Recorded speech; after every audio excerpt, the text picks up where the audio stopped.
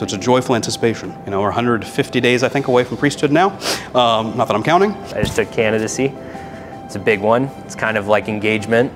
Like ever since I was 4, I remember, you know, thinking, like looking up at my pastor and being like, oh wow, you know, that could be something I could do, you know?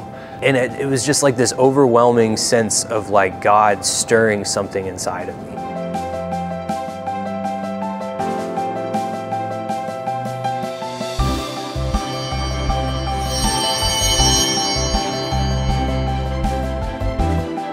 Kind of like in the military. I know people talk about in the military there's a great brotherhood, and I'd say that's the same thing with the seminary. You know, there's this brotherhood and this bond from that common connection in our faith, in hoping to serve and please Christ, which is, of course, the highest goal for all of us. There's something beautiful about sacrificing your youth for this, you know, for the Lord. We're all there. We all want the same thing.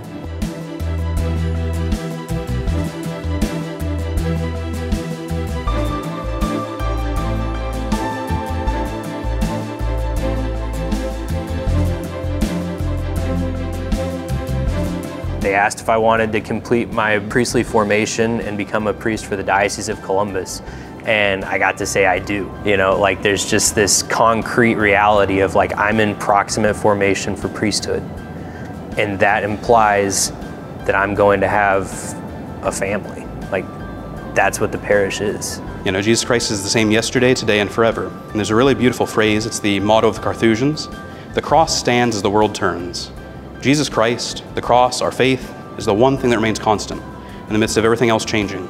Positions, views, politics, whatever else. Jesus Christ remains the same, and he's the only goal we can really chase after. So that's why I do what I do.